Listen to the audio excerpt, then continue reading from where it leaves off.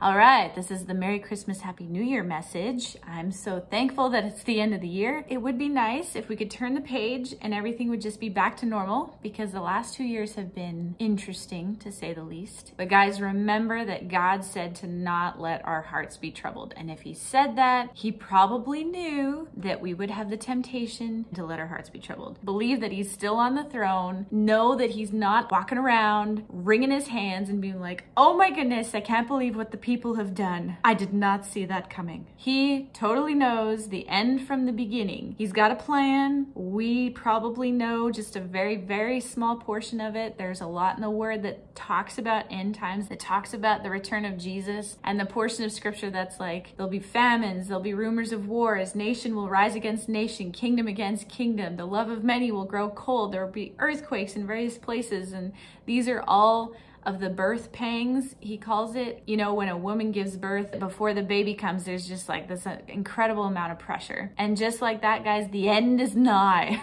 Jesus is coming back soon. And so we shouldn't be surprised at the things going on in the world at all. We should rejoice. In fact, that's what the word says, rejoice. Don't be surprised at what you're going through like it's some strange thing. Be so full of joy at any persecution, any tribulation that comes against you. Rejoice, for your names are written in heaven. Praise God. We want to keep a really good attitude about everything. And I know that's maybe easier said than done, but we can do it. So because it's also the end of the year, I just want to praise God for what he's done this year. This year has totally taken a 180. And I really want to thank you guys for praying for me and coming alongside me in this whole thing, because it is definitely a walk of faith. And I'm just Abraham going out there where I can't see anything. But I just want to share a little bit of what God has done. So when I left Wyoming, he told me just take what you need. I was about to buy a house and I sold pretty well everything that I had, and I packed up my SUV and went out on the road. And even along this trip, God's been like, you don't need that, you don't need that, you don't need that. And I'm like, God, I'm down to being a college kid, for crying out loud. Like,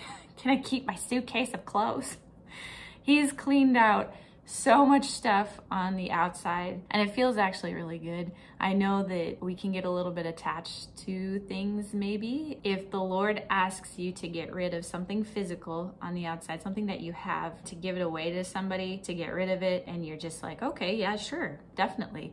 That yielding to God is excellent, but I tell you, I was not there. And through this process, God's been like, Nancy, get rid of this, Nancy, get rid of that. To the point that I'm like, what else do you want, Lord? I'll just I've become completely not attached to any physical item, which is very interesting. I know whatever's ahead, I'll look back and I'll be like, oh, that's why you told me that, okay. And then the other part of it is he's cleaned the inside. And I know that's such a cliche thing to say. This has been a very deep heart surgery of God saying, hey, Nancy, let's talk about this, shall we? And I'm like, oh, I don't want to talk about that, Lord. Okay, well, you know what? We need to. You know, I want you to talk to this person over here, or I want you to make it right over there, and I want you to tell that person this, and this, and this, and this. And so one by one, I'm like, oh, okay.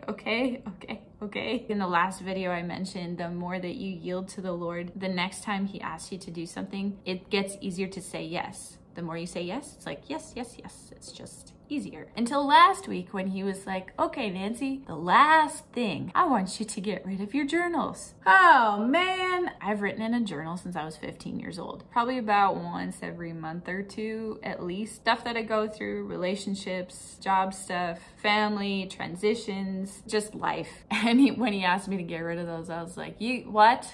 I didn't really want to, because I was like, I put a lot of work into those. He said, Nancy, I do not want you remembering anything negative that's happened. I will bring the positive things to your remembrance, but you've written a lot of negative things down, and I do not want any record of them. I do not want you to be looking at it and reliving and replaying that video in your head. And I don't know if that ministers to somebody out there, but there's a scripture in the word in the book of Philippians where Paul said, this one thing I do, forgetting the things that are behind and pressing forward to the mark, to the high prize, the calling of Christ Jesus. He said, forgetting it all. And that's become very real to me in the last week or so. And so for any of you out there who have things that have attached themselves to you, things that are just not right, and you've buried them, stuffed them away, and you've just wanted to just lock them away and never look at them again. God wants to deal with some of those things, and he'll let us have the option of saying yes or no. But I highly recommend saying yes. Your mind will be clear, your emotions will be more level. You will absolutely come through on the other side so fresh and renewed, like a car wash. I love going through car washes, like the ones with all the things going on and the soap everywhere. God wants to clean you out. Maybe on the outside too. Maybe he's asked you to get rid of stuff on the outside, and maybe he wants to talk to you about the inside. Is it fun? Absolutely not. I have had many tears and hours on the road through this whole trip. I'm like, Lord, I don't want to talk about that. I don't want to disappoint you in this. But he makes all things new. He's the great comforter, great counselor. And I feel like he's been the counselor and I've been the one on the couch explaining things, and he's like, okay, now we're gonna let that go. But it's a good thing. And as one who has just come through many tears and many,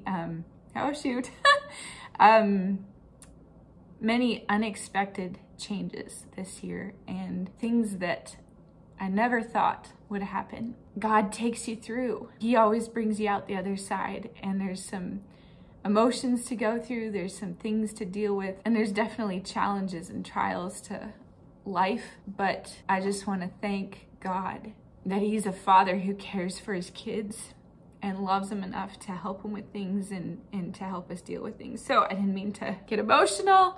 I just encourage you guys to sit down with the Lord before the end of the year and let him ask you some questions and let him minister to you, bring up things that need to be dealt with, because it's worth it. So, okay, Happy New Year, Merry Christmas. I hope you guys have an awesome time with family, friends, or whoever you're getting together with. And if you're by yourself, you're not by yourself. The Holy Ghost is with you. Look up, keep soaking him in and not the world. Soak his word in and what he says to you. I will see you in 2022.